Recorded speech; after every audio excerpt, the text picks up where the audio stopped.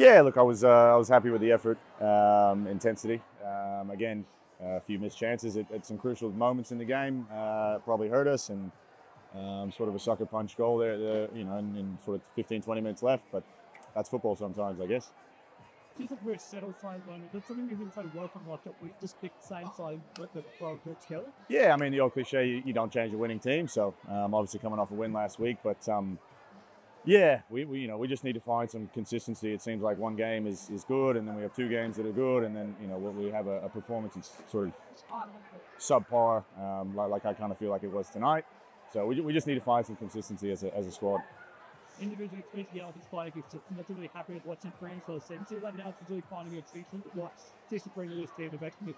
Yeah, she's fantastic. I think she prefers playing this sort of style and pressing more high up the pitch and getting in those pockets. And when we do win the ball, we can find her pretty easily. So she's certainly contributing with goals as well. So it's nice to see. I think Ross is the younger fans are back to be really impressive, and that holding return particularly really tough to the first couple of starts. Yeah, for sure. I mean, Ruby's 16, so probably didn't have her best game tonight, but you got to expect that with young players bringing them through. So yeah, and Holly McQueen's been fantastic as well for us. Just unfortunately tonight, we just really couldn't put it together for long enough periods. And got West United away. That's the reason that was on to a big match and to try to get the points to get in there. That's it.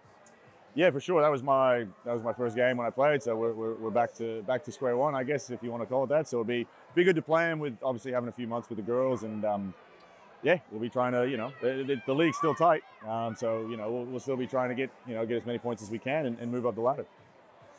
Al, a couple of injury players, secretaries, Ash Brodigan and Leah Scarpelli. What's their status at the moment? Ash is coming back. She had an issue with her knee, and Leah's got a hamstring problem, so she probably won't feature for some time now. So yeah, it's unfortunate. I think we got a couple of suspensions coming up as well for next game with yellow cards. So it's going to be all hands on deck at training this week and for next week.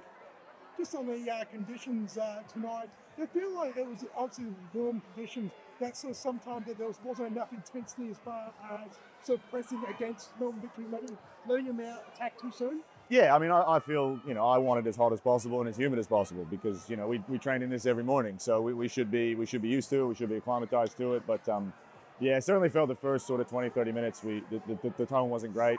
And the pressing wasn't maybe where it needed to be. As soon as we did that, and when we did that every time, it was won the ball straight back, and we're able to control the game a little bit better. But yeah, just disappointed, and yeah, that's probably the overall emotion.